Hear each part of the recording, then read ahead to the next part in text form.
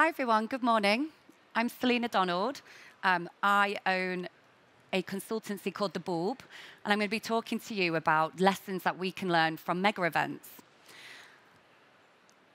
I think it's really good first to start about why I'm here and why I'm talking about Megaevents. So I've been fortunate enough to be involved in quite a few different big, large-scale events over the years. The first being the England 2018 World Cup bid, which, you know, maybe a bit of a big and controversial start to my career, particularly at the moment, seeing Qatar, but we'll come on to that. Then I moved on to working on the London 2012 opening closing ceremonies. And that actually was, when we talk about lessons learned, where I got the inspiration to start The Bulb. So I was appointed as part of the Sustainability Committee for London 2012, and we were tasked with creating 4 of the world's biggest shows as sustainably as possible. And we did really well, which some of the learnings I'll learn from. And what I took away from that was, if we can do it on 4 massive shows, why aren't we doing it on exhibitions and meetings and brand activations? Like, if we can do it at this massive scale, surely we can take these learnings and make it, you know, very easy to do it on the smaller scale. So I did ponder on that for a bit, and I worked out in the Middle East for a little bit. I worked on the Rio 2016 Olympics, and then set up The Bulb in 2015. We work with agencies and brands to consult on their sustainability strategies, help them measure and embed sustainability into their culture and their staff behaviours. Think about how they can be more creative. For me, sustainability is the best creative brief you can ever get, because you've got to think outside the box. You've got to think differently to how things have always been done. Most recently, I worked on the Birmingham 2022 Commonwealth Games and led the sustainability strategy for the opening closing ceremonies. And that's going to be a case study that I refer to quite a lot because it's so new, and we achieved quite a lot. So let's just set the scene. Why is sustainability so important? We've got 8 years to reduce our carbon emissions by 50%. And 7 years ago, scientists said that in order to avoid the world's worst extreme weathers and catastrophic impacts, we needed to keep the world's temperature to 1.5 degrees compared to 150 years ago. We're currently at 1.2. And I think all of us can agree over the last year, we've seen insane weather. We've seen massive amounts of flooding and heat waves and drought. And that's at 1.2. And time is running out to even meet the limit of 1.5. It's not a target, it's a limit. So it means that every industry, every single industry, needs to pivot to a more sustainable way of working. That means changing to renewable energy. It means looking at the resources we use, what we consume, how we make things, where we use materials. And that's every single industry. Our industry is incredibly important in this huge global plan and transition to a net zero economy. We're an industry of influence. You know, our industry is one of the only industries that sits across every single other industry in the world. You know, we are responsible for promoting products, for engaging people in different behaviors, for creating narratives that people take away and really own.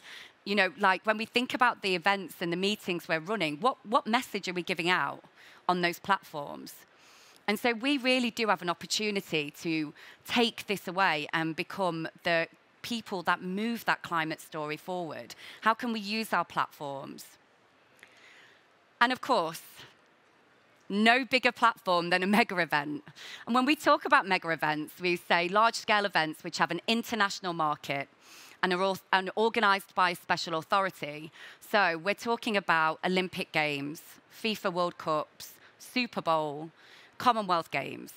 Huge events, huge platforms, massive sponsorship, massive broadcasting. The Birmingham Commonwealth Games was viewed by 28.6 million people. I'm about to say billion then, that would be really going into the future. So 28.6 million people viewed into the opening ceremony. That is a massive stage. That is a huge amount of people for us to be able to tap into and showcase new ways of working, doing, creating. And these aren't just elite sport events. They're tourist attractions, they're places for meetings. In the Olympics, every country has a house I worked on the British House for the Rio Olympics, so a space where they entertain and create business meetings and showcase their country to the world. Sponsorship deals are through the roof. Look at Super Bowl, how much they pay a celebrity to just do a tweet. Didn't Katy Perry get like millions for one tweet during a Super Bowl advert? But there are also ways that we create urban redevelopment. So Ken Livingstone, when he was the London mayor when we won the Olympics for London, and he famously said he didn't do that for 3 weeks of sport. He did it because he wanted the government to give him billions of pounds to redevelop the East End. So his focus was bigger than just an Olympic Games. It was, how do I get money to redevelop this area of my city? So these aren't just games, they're legacies. However, they're huge. So this is the Olympic motto: faster, higher, stronger. And I think that really encapsulates the growth of the mega event. You know, we think about how big they're becoming, you know, and how much they take over. It really is the largest project that you can do today. They've grown 60-fold over the last 50 years, 13 times faster than the average GDP, which is insane. 360,000 people attended London. That was accredited personnel, 360,000 accredited personnel for the London Olympics. But only 3% of those were actually athletes, which is just insane. As I said, 28.6 million tuned into the Birmingham Commonwealth Games opening ceremony. This is so small, I can't barely see it. I must be getting old. And 1.1 billion of sponsorship spent on the FIFA World Cup for Qatar. And then let's not forget the carbon footprint. So COP had a carbon footprint of 102,000 tons, and that's pretty big. So just trying to put into context the actual impacts of these events on a country, a host city, on an industry, on a sponsorship is massive. And there's a reason we do them. You know, they generate that once-in-a-lifetime experience. Everyone here, I imagine, has got some sort of mega event memory. You know, been to the Olympics, watched the World Cup, skive off work to watch the World Cup. You know, it's so just an amazing opportunity to just be with your friends and enjoy something together. It brings the country together. London during the London Olympics was amazing. The atmosphere was so good. It puts unknown cities in the spotlight. Sochi. Who even knew about Sochi before the Winter Olympics? You know, it's new cities that get a platform, and Birmingham is a great example of that. Since the London Commonwealth Games, it's won 3 more massive events. The UK Athletics, it's starting to bid for things like the Eurovision and other places. It's almost given the confidence to the city to start bidding for global events, for huge events that really matter to that industry. We generate infrastructure like the East End of London. You know, there's a lot of talk around the legacy of London 2012 and the positivity around it. And, you know, you only have to go to the Queen Elizabeth Park to see that's still in action, which is amazing. And also they provide learnings for our industry. The ISO 2012-1 framework came out of London 2012, and it's now a well-known industry framework for sustainability, which is incredible. But they are problematic, and cities are becoming wary. Only 2 cities bidded for the last Olympics, for the 2024, Paris and LA. And no cities bidded for the next one, so Paris has got it next year, 2024, and LA's got it after in 2028. And that's because of the money that it requires, but also everything else that goes into it. Birmingham only won the Commonwealth Games by default because Durban decided not to go ahead with it. And it's just the money that's needed in order to get your city to a level that's expected by these organisations is massive. And it can also go a bit wrong. So we're seeing a lot of press at the moment around Qatar. They've made a huge statement that they're carbon neutral, the most carbon neutral event ever, most carbon neutral World Cup ever.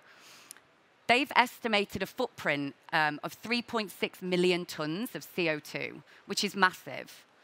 However, scientists have looked into this, and they actually said it's probably 3 times the amount of that at 10 million tons, which is a massive amount of emissions. The way that they're trying to claim carbon neutrality is by offsetting. But the offsetting schemes they're investing in aren't big enough to take that amount of emissions. And if they're not even emitting all of the emissions, for instance, when you dig deep into the strategy, they're only counting one flight. They're not counting return flights. I don't think all those people are staying in Qatar after the World Cup finishes, so we really do need to count those flights. In the news today, 20,000 people are actually not staying in Qatar because there's not enough accommodation. So people are flying in and out of Qatar, 500 flights a day from Dubai and Bahrain. Again, that's not being counted for because it was the unknown. So it's these huge things and massive impacts that are happening. And really, when we look back at this and the emissions that we've created, what are we going to feel? What are our next generation going to feel? Was it the right thing to do? The other issue is the 7 stadiums that have been built from scratch. What's going to happen to them afterwards? And we've seen other host cities, South Africa, built stadiums all across South Africa, and they're all sat empty. Rio, the same. Is Qatar a big sporting nation that is going to fill 7 stadiums every year with different sports? I'm not sure. I'd love to see it happen or see some sort of legacy happen, but the history shows that doesn't generally happen. One of their projects is to plant 16,000 trees. However, 16,000 trees is only enough to offset 11 Qatari citizens every year. So it does not even cover the 3.6 million tonnes or the 10 million tonnes that their emissions are starting to showcase as. But these events have massive budgets. And despite all of that around Qatar, there will be amazing learnings that we can all look at and take away. And they create frameworks that all of our events can learn from. So I've taken 10 key lessons that I've learned over the years that I think you guys could take away and implement into your events tomorrow. I'm going to focus on the UK, because it's where I've got most experience, and looking at London, looking at COP26, looking at Birmingham, and just be able to share with you some of the things we did that I think people could learn from and start to bed into your agency, your organisation. So teamwork really does make the dream work. Put your sustainability strategy at the heart of your business. It will drive further progress. Bring your team on board, train them, get them to own it, give them accountability, get them engaged, create a brand identity for it, nurture it. Add a budget line for sustainability. You know, how are you going to make changes if you've not got budget allocated to it? And train your staff and just continually reinforce those messages. For Birmingham 2022, we had a huge amount of people coming on board in a really short space of time. And so we were like, how are we going to get across all of these sustainability commitments we've made to everyone? And so we created an onboarding video. It saved so much of my time because it meant that I didn't have to repeat myself twice a week for 6 months. But it was a 15-minute video that people sat and watched, and it set out exactly our commitments, what we expect of them, what we expect from our suppliers, and how we're going to work as an organisation. And it had a great effect, which we'll come on to as I work through the different learnings. But Birmingham really was a great platform to be able to showcase some sustainability leadership. And this is probably why. So the organising committee asked the production company to commit to 19 sustainability and social value clauses in our contract. And every month I reported to the organising committee on our progress. So putting that in our contract straight away meant that we hired me as a consultant to run this. But it meant that we had to put it into all of our planning. And I came on board before right at the beginning so that we could build this in from the outset. These pillars really helped us to structure all of our learnings moving forward. And your supply chain, all of us know that we're only as good as the people we work with, and we need to get them on board. This is a model that we have used in London 2012, and then we put it into Birmingham 2022. And it's the way that we can make it really clear to our suppliers that sustainability needs attention, we need evidence, and we need commitment.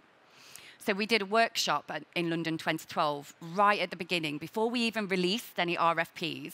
And we invited people who thought that they might be interested in working with us to just hear how we were going to work, what we expected of them.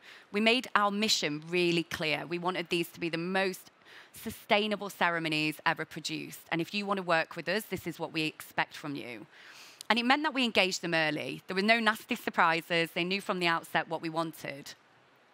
In Birmingham, we gave a 10% weighting to responses in bids from sustainability and social values. So we asked 6 questions, we asked for evidence, and all of that meant that we could really see who were going to be our partners, who were like-minded, who could give value for money, but also meet our commitments across sustainability, diversity, ethical sourcing, local community benefit.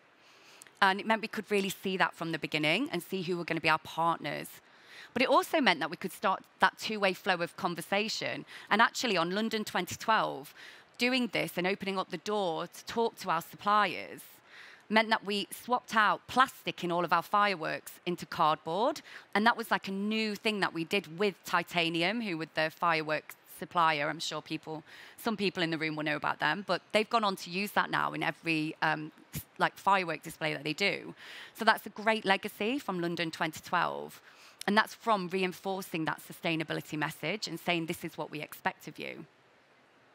We also added a clause in our contract which held our suppliers accountable. So we said that we need 1, data from you in order to measure our carbon footprint, and 2, we need you to abide by these commitments and behaviours. And that meant that we had a bit of a stick with the carrot because they'd signed that contract. And that's something that I'm trying to build in now with the agencies I work with, because it works. It really works, just being able to hold people to a contract.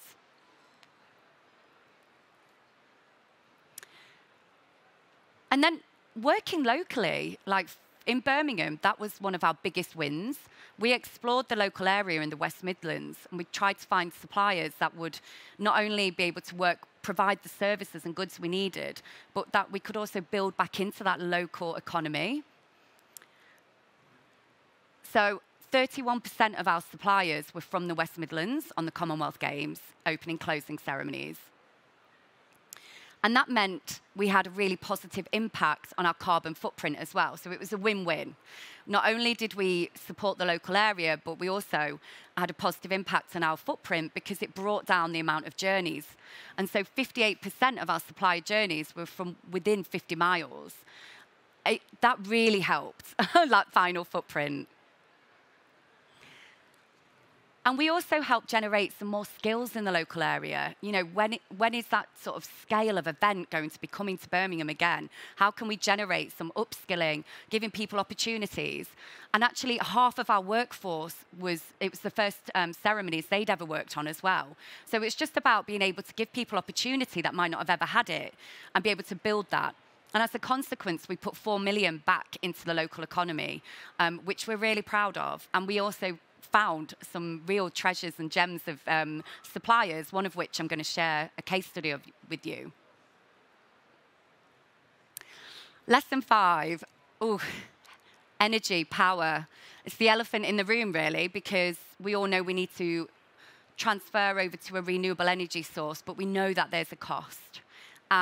One of my biggest goals on the Birmingham Commonwealth Games was to power our rehearsal site, which was a huge disused MG site, not the most glam place to work at all, especially in the weather. But it was enough space for 1,000 people to rehearse every day. But it needed a lot of power.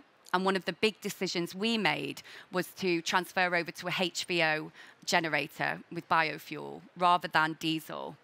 This did cost £20,000 more, and I will put that out there because that's the biggest question that always comes to me when I share that. Yeah, but it costs more money. It does. It really does at the moment. However, it brought our footprint down considerably. You can see some equivalents here, what we saved. That, for us, it was a decision we made with those social commitments in mind. It wasn't a budget decision. And it was a decision, and I think those decisions we're all going to have to do. It's that balance. Do we want to pay the green premium and have a more sustainable event which has a positive impact and creates an amazing narrative for our clients? Or do we want to go down the traditional route and save some money? At the moment, that is a bit of a decision that everyone has to make. But we were really, really happy that we went with this decision. And it came at the time, when all the tax levies were a bit weird and no one knew how much anything was going to cost. So it wasn't even an 11th hour decision that got put through. It was like 11:55. But we did it, and I'm really pleased. And I think just on that, actually, I'm going to talk about Trace. So we measured all of our ceremonies' impacts through an online carbon calculator called Trace.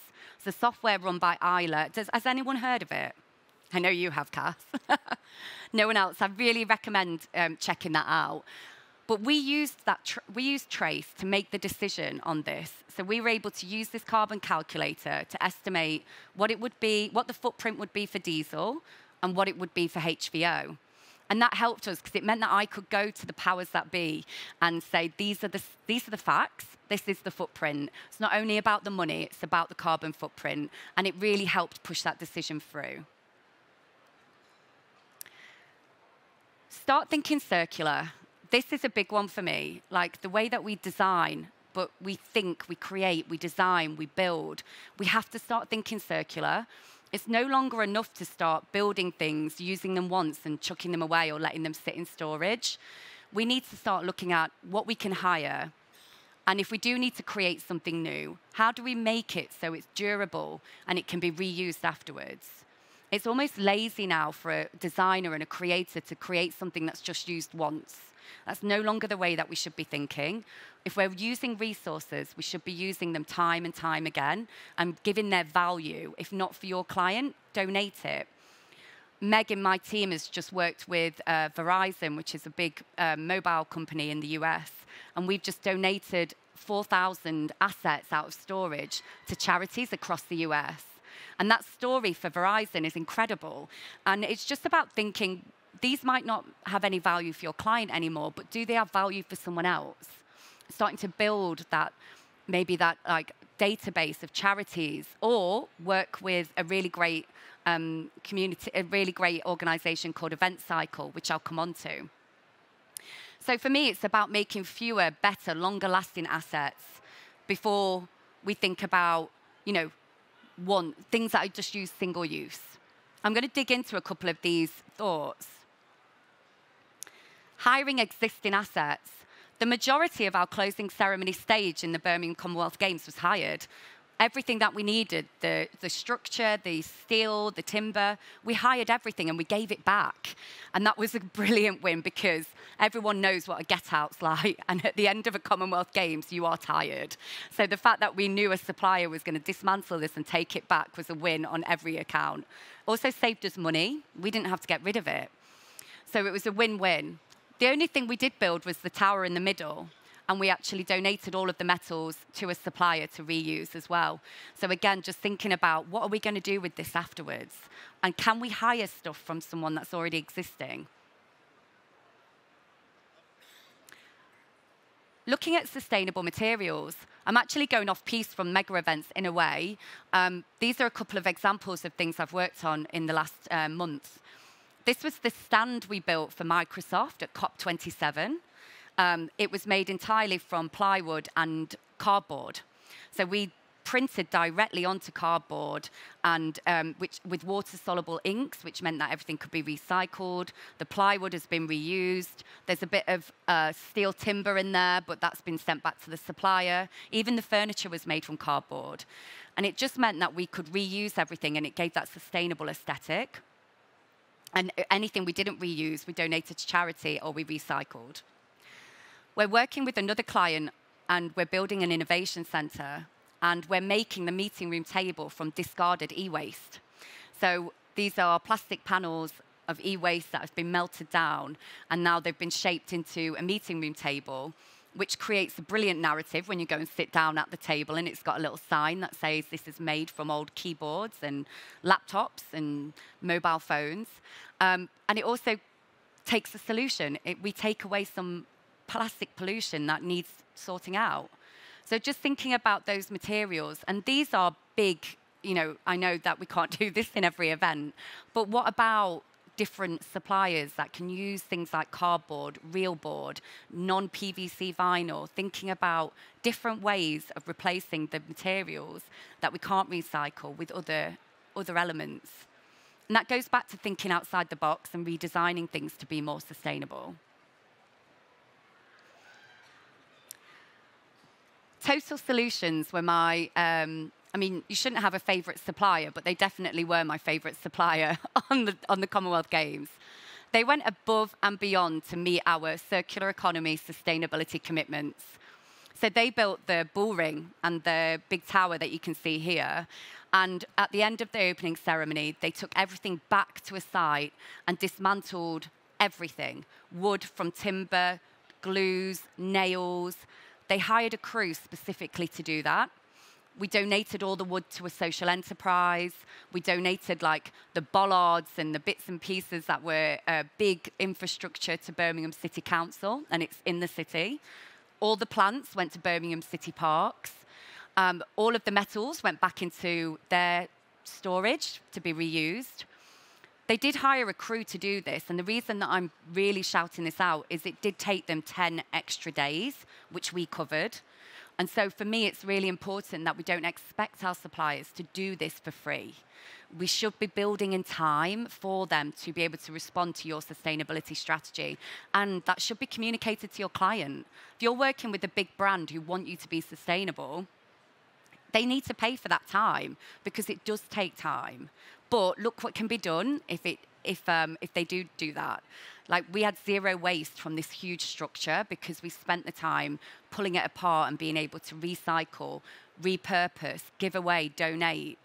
And that's one of the really great stories of this, especially when that is like the main sort of stage and set piece as well. It means that we can really demonstrate circular economy. But for me, the biggest lesson is building in that time and not expecting suppliers to do it for free. Oh. And this is where I talk about Event Cycle. Has anyone heard of Event Cycle? Yeah. They are an organisation that will partner with you to get rid of your unwanted event assets. They're great friends of mine. This is a godsend organisation. So when you're developing an event, and you know you're going to have leftover set, stage, infrastructure, everything from pens to food to sofas to big signs, they can help you get rid of. And they do it through donating to charities and local organisations across the country. This is some of the wins that they did for COP26. So they were the main partner for COP26 on waste management and asset disposal, and they did incredibly well. There's a lot to work through there, so I can share these slides around afterwards as well. I'll speak to Lucy and see how that works. But they are an organisation that I would definitely recommend checking out, and then starting again to build that into your budgets. Responsible waste disposal, responsible asset donation. And not only that, they do calculate the social impacts, and you can give that to your clients. So it creates that lovely story as well at the end of it. Waste, the really fun bit of all of our events. How do we manage waste? This is a updated zero waste hierarchy that I really like, because at the top, it really challenges you to redesign, to rethink the way that you're building things. Like, really, how has it been done before, and how can you make it better? For Birmingham 2022, we had a waste contract with Biffa. I don't know if anyone's heard of them. They're a waste contractor in the UK. And we had a non-negotiable zero waste to landfill clause, which meant they really had to think outside the box for things like geofabric, which we had an insane amount of, to get rid of without sending things to landfill. They were really brilliant at recycling and donating as many waste assets as possible. And then at the very end, where we couldn't recycle, we did waste to energy. So we avoided landfill through that. I think that's really important. London 2012 did the same. So their partner was CETA. And again, zero waste to landfill. At the very bottom, waste to energy. Looking at what you can reuse, repurpose, and just being able to really train your teams on waste management. No one wants to do it, but it's so important and it makes your life easier. So when you've got an event plan, think about it. Do the experience through and think about where are your potential wastes going to be. Have you got like catering cups? Have you got any giveaways, which we'll come on to? You know, thinking about where the potential waste could be and putting a plan in place to be able to address it. And giveaways. Who has so many events with clients who are determined to do a giveaway?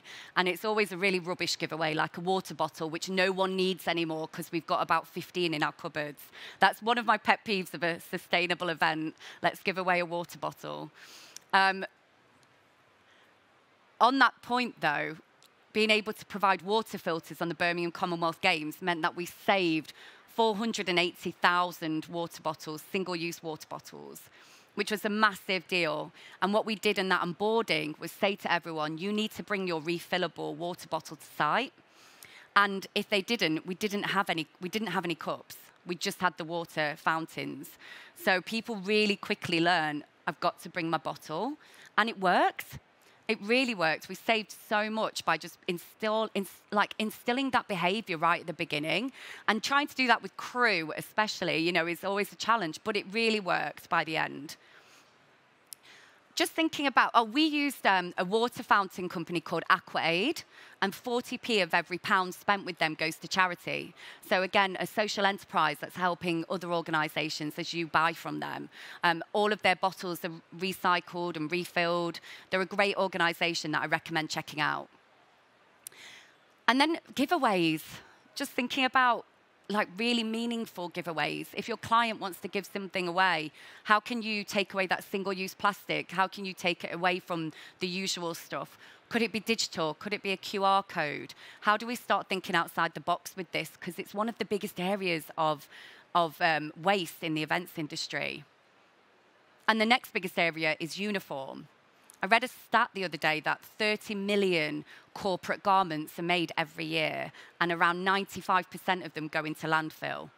How many T-shirts do we have with an event name on it that we've worn one night? Mine are all like 90s and decorating T-shirts now, but I've got loads. And you know, why do we need to do it? All of us have got black T-shirts and black shirts. Like, can we just like stop printing corporate uniforms and start thinking more like a smaller pin or something that doesn't mean that we have to print all of these massive amounts of uniforms every time we do a one-day event. An agency I met yesterday at another event, they've got a cupboard just full of branded agency hoodies and T-shirts, and they're allowed to borrow them, wear them, wash them, and they have to take them back so that it can be reused and worn by someone else. And so as long as it's washed, I think that's a great way of doing it. Like, why do we need to wear a company hoodie more than, you know, for an event that we're going to once? So just thinking a little bit more like, do we need all of these uniforms? Oh, another elephant in the room. We're nearly there, and then I really would love to open up for questions. But travel. Travel is always a big one. Like, we don't have the vehicles yet that we need. We don't have electric Arctics. We don't, you know, they're not out there yet. So how do we work with our logistics team to be able to create a plan that minimizes transport emissions? That was the big part of our strategy for the Commonwealth Games. We have hundreds of suppliers coming in and out. How do we make that as efficient as possible? As you know, we did a lot of that with local suppliers. In order to actually benchmark and understand what we were doing, we built in the data that we needed for our carbon footprinting into existing templates. So every Olympics has a master delivery schedule, which tracks everything coming in and coming out. We all probably have a similar template for our own events. And I simply added the vehicle and the start postcode, and that meant that I could track all of the emissions coming from our transport in and out. We had 3,700 lines of transport by the end, which was horrible to go through, and I'm so sorry still to my to Meg in my team who had to go through that line by line, because that was a horrible job. But it meant that we got the data and we could understand exactly where our suppliers were coming from, that they were local, that they weren't local, and the emissions generated from that. For our workforce, my slides have gone a little bit out of sync. Going Mac to PC always does that, doesn't it? We reduced the reimbursement of mileage from 40p to 20p because we wanted them to take trains. So if people were going to be out of pocket for travelling up to Birmingham, we kind of encouraged trains instead, and it worked. And we covered the cost of a train. So it meant that we started to get people driving less and using trains. And then eventually we moved everyone to Birmingham anyway, and we did free shuttles from every hotel to the rehearsal site and the stadium. So again, eliminating the need for any transport through Ubers or taxis or cars.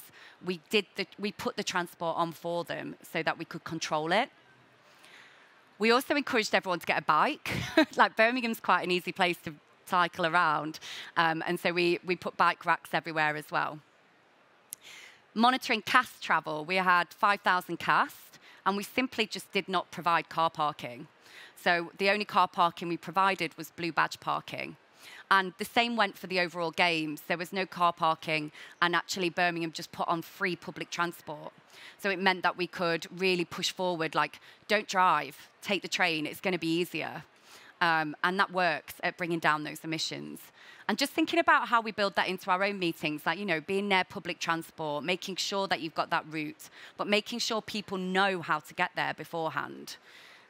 Someone told me yesterday they went to Shambhala Festival, and if you drove, Shambhala gave you a parking pass, and on the back of that parking pass, they outlined how many emissions you were generating by driving and the emissions you could have saved if you got the public transport.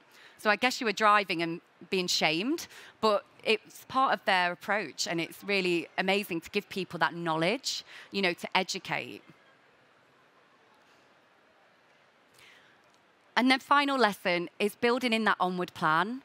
For me, if we can get a plan for every asset that we build before the conclusion of the event, because we're all so tired afterwards and it's just easier just to get it out, get the plan in place, get everyone booked in to collect, get everything sorted beforehand. Being able to do this saved us time, money, and assets to landfill. And we gave away 100% of our office and workshop assets. So everything from boxes of pens and Post-its to sewing machines, computers, tables, chairs, everything went to local community charities. We did one day where we filled this huge warehouse space, and everything went in, and we invited the charities to come, and they took what they wanted. And it worked. You know, we had nothing left at the end, which was amazing and reassuring, because I was a bit terrified of what I was going to do with it otherwise. But being able to put that plan in place meant that we got rid of things in a really brilliant way, and it also benefited the community. We've had so many lovely stories about aircon units going to old people homes. We gave away all of our wheelbarrows and spades from props to the allotment next door to the Alexander Stadium, and which they're now using for the allotments. You know, just identifying, like, who could use this and where can it go? And just, again, thinking about that beforehand. If you know you're going to have food left over, organise for a charity to come and pick it up at the end of the event and do it beforehand. There are loads of charities working in that space now. There's apps that you can use, FareShare, Olio, there's a few others. So it's really easy to do if you just do it before the event finishes. And I guess in summary, really just thinking about how you use your event. Like, we're so lucky that we've got these platforms, and how can we use them to either really make bold statements about sustainability and encourage responsible behaviours and consumption, or be able to subconsciously do it, you know, just in the sense of how you build your event, how you monitor it, how you push it forward. You know, use your platform to educate people and to inspire people to be more sustainable. Because we have got skills. Everyone in our industry, we are the story makers. We are building these narratives. We're producing, we're creating. And we really do have the influence to change this climate narrative. And I think if we can start building this into every event we do, we can make a massive difference. And here are some recommended tools and support. So my agency helps other agencies become more sustainable. So please do feel free to reach out. And if we can't help you, we can point you to the right person. Trace and Isla is a UK industry not-for-profit that's progressing the sustainable events industry. And Trace is their carbon calculator. Event Cycle, ISO, there are loads of different organizations that are doing brilliant things. So please do reach out and see what you can use to help progress you further. Thank you. Thanks. Do we have time? Are there any questions? Do we have time?